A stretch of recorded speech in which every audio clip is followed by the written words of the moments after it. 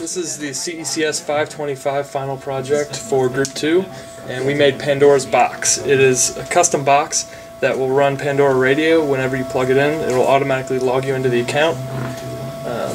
First I want to show off the box itself. We've got, obviously in the front we've got an LCD and 6 push buttons that can control the music. We've got on the side and back we have access to all the Raspberry Pi's ports, and then we have some venting on top in case it gets a little hot.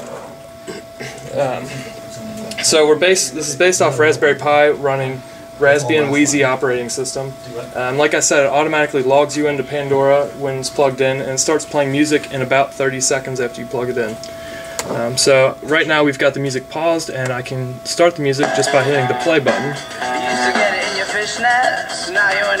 We've got 5 other buttons for control. The first 2 are play a new song, play a new station. We can control the volume, turn it up, or we can turn the volume down.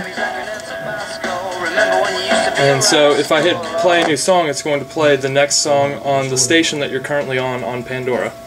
And it takes about 5 seconds to start the new song.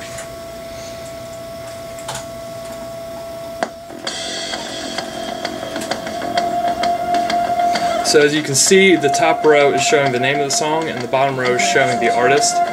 This is updated constantly through a bash script and a Python script that is controlling the buttons, waiting for the button presses, and then controlling the LCD based on what song is being played by Pandora. The next button I can hit next station, which will randomly pick from the 68 stations we have on our Pandora account.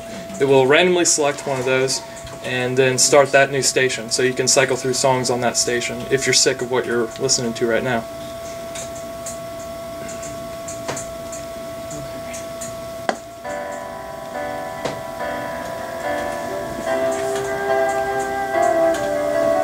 And then the final feature is we have a safe shutdown. So this shuts down the operating system in a safe manner so that you can unplug it without causing any instability in the system.